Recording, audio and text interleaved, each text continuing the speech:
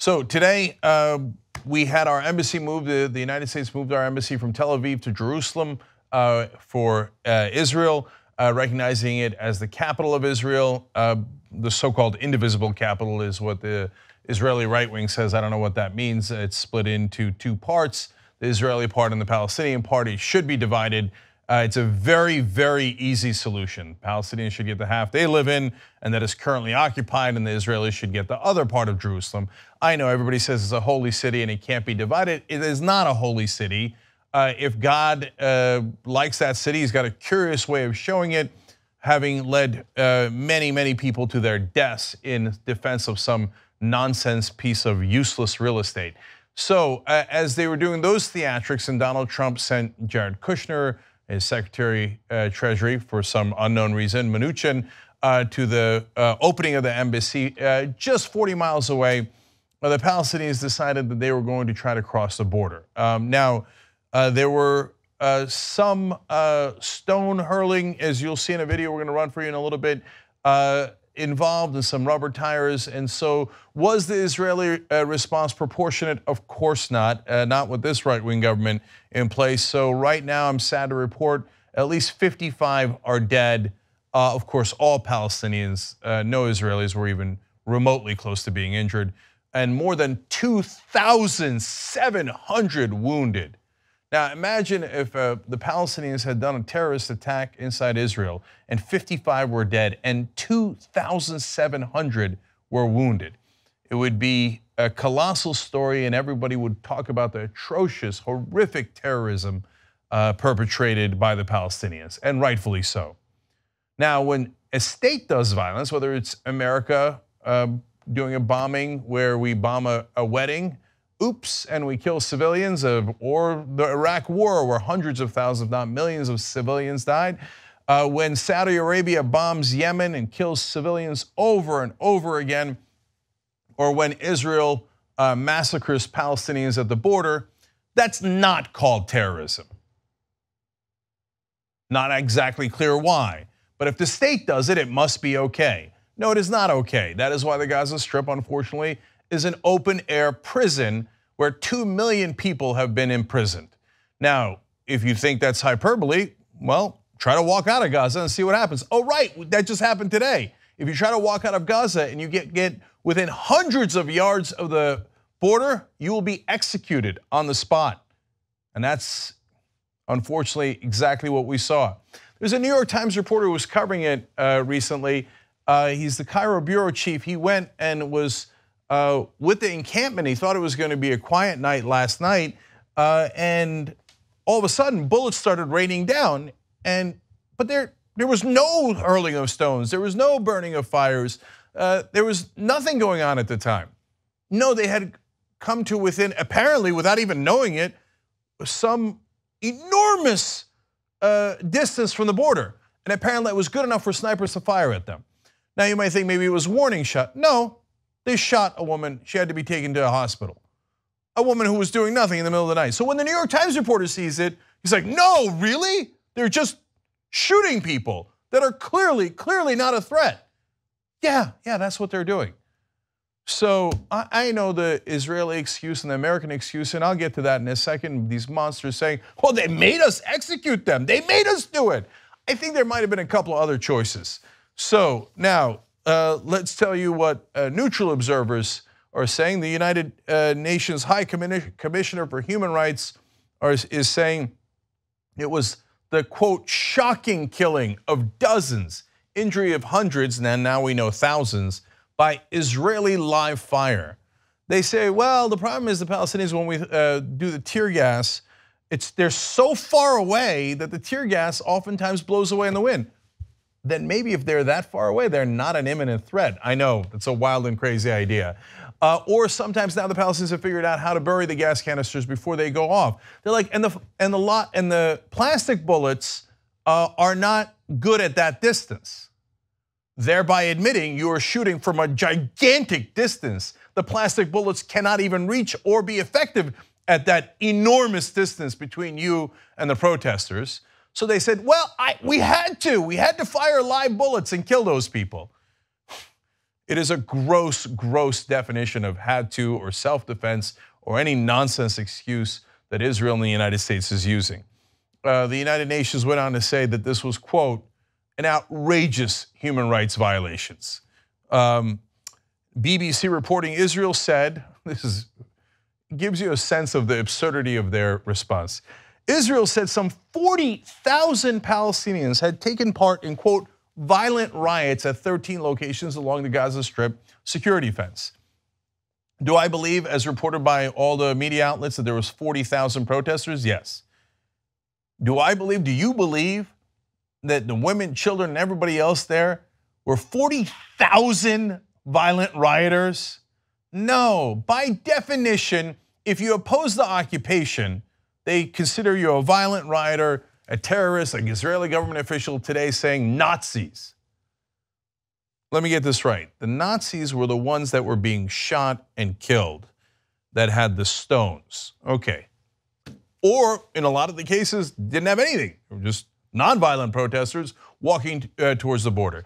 I think that is the kind of hyperbole that should not be used on either side.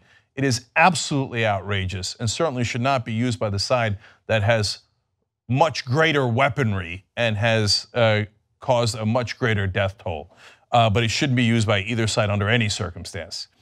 Now, the New York Times explains the charge was often led by women dressed in black, waving Palestinian flags and urging others to follow. Boy, that does sound awfully dangerous. So Doctors Without Borders says that's an international medical charity, of course, they said on Friday, so this was before even the worst of the shootings, that it had treated more Palestinians along the border at its Gaza clinics in this past month than during the 2014 conflict, and that some of the exit wounds from Israeli ammunition were, quote, fist size.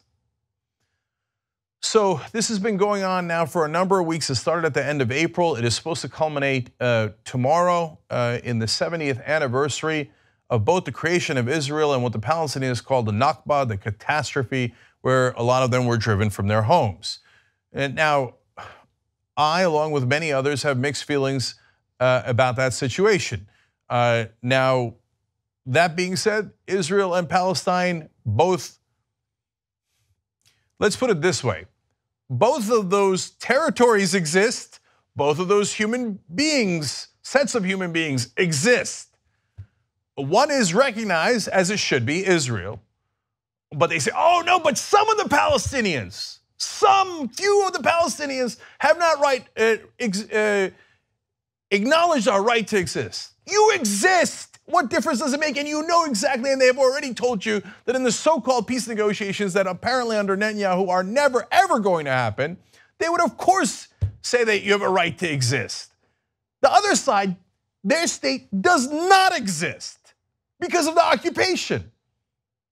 Yet somehow Israel is more threatened. Well, Palestine doesn't even exist yet because Israel occupies it.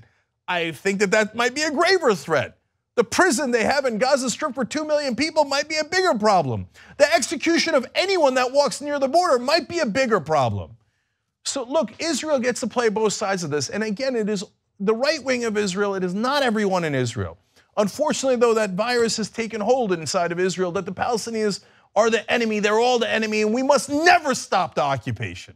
I hope that we can counter that. I believe and I have faith that we will. I believe that the left wing will and the moderates both in Israel and America can rise up and rescue the situation, but right now it is dark. But that strand of thought that the occupation can never end, and if Palestinians come anywhere near the border, they should be killed, well, that means they have no hope. What do you want them to do? Terrorism is unacceptable. All decent people agree with that. I agree with that, of course, right? So we don't want them doing a violent path. If they go to the United Nations and ask for a state, they say, how dare you? If they do a boycott, they do an economic protest, they say, how dare you? Now they go and do a walk to the border and they'll get executed. And what does Israel say? How dare you?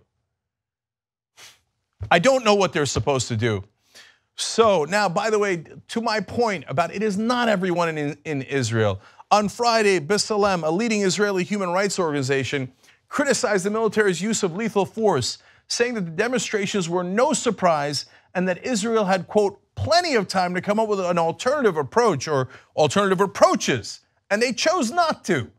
So they say, and this is quoting the Israeli Human Rights Organization, the fact that the live gunfire is once again the sole measure that the Israeli military is using in the field evinces appalling indifference towards human life on the part of senior Israeli government and military officials.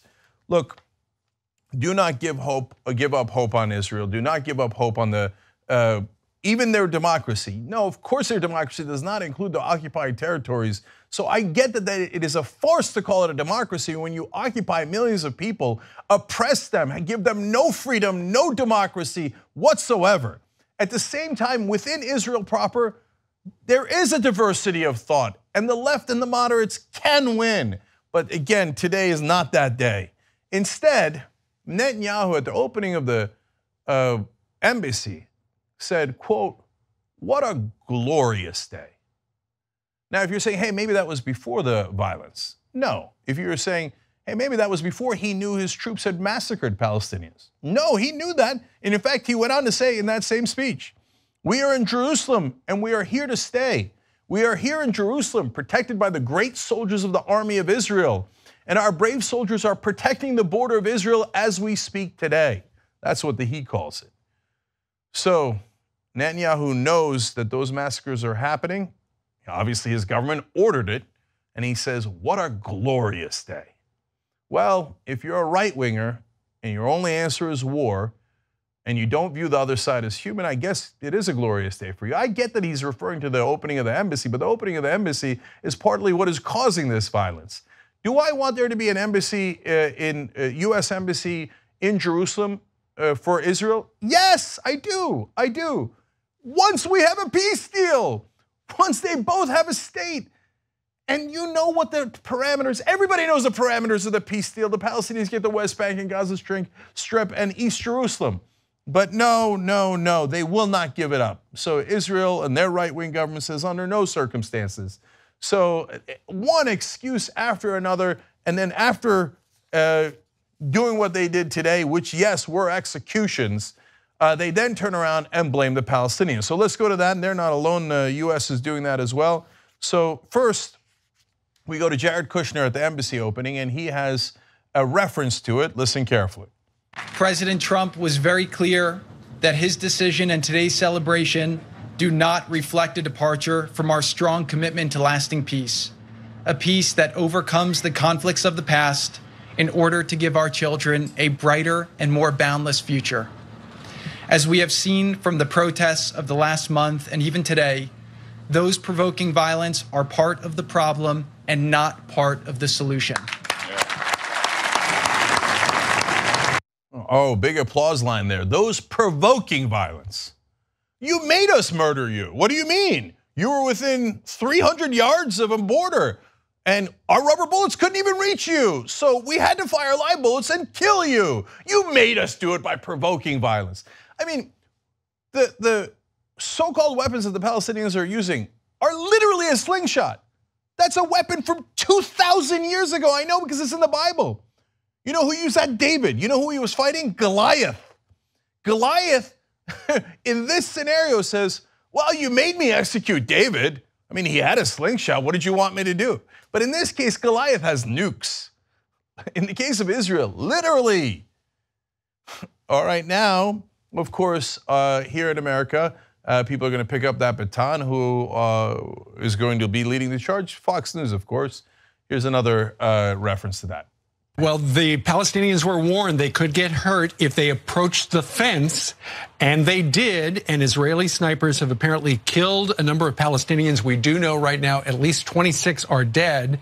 And once again, the Israeli government was very clear. We know that you have called for protests, but if you get close to the fence, there's going to be trouble, and there has been trouble. That's right.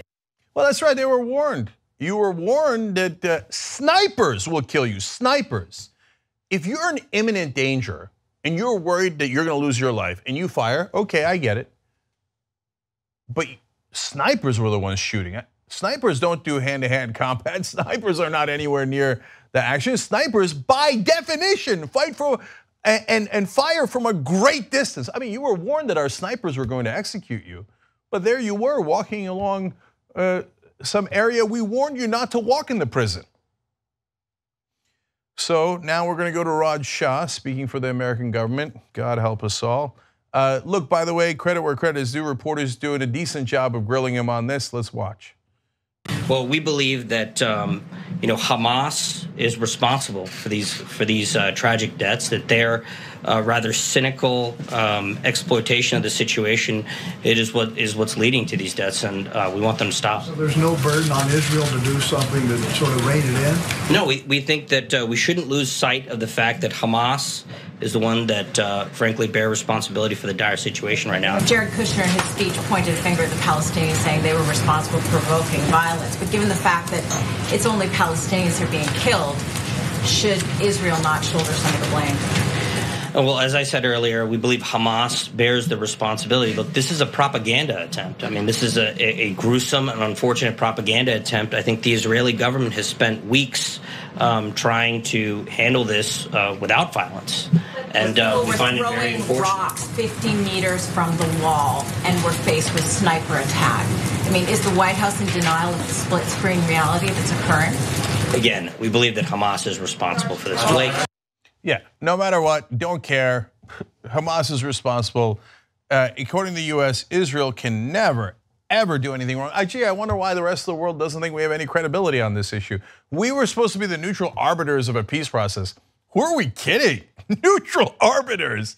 The Palestinians get executed and we blame the Palestinians. Well, they made us do it. It was a provocation. I can't believe that they would walk. How dare they? And so, by the way, the Israelis had to do it. You know how many Israelis were wounded? Put aside, killed. 0 wounded, 0. You know why? Because they were not in imminent danger. That is not what was happening. Now, final thing. Actually, 2 things. Before I get to the proposed solution, I want to read you a Chuck Schumer quote because you have to understand how bipartisan it is in America. In this case, there is no back and forth. There is no, I can't believe Donald Trump did it. There's wild applause on all sides. So here's the so-called leader of the Democratic Party in the Senate, Chuck Schumer. He says that the embassy move was, quote, a long overdue move. We have moved our embassy to Jerusalem. Every nation should have the right to choose its capital. I sponsored legislation to do this 2 decades ago, and I applaud President Trump for doing it. He applauds President Trump for doing it. Well, thank you, Mr. Resistance, for applauding President Trump and the grotesque violence that has come out of that decision. He's like, well, I wanted to do this outrageous action decades ago. I know you did, Chuck. I know you did. He says every nation should have the right to choose its capital. Well, that's a fair point. Okay, the Palestinians also choose Jerusalem. Oh, what? Oh, but the Palestinians can't.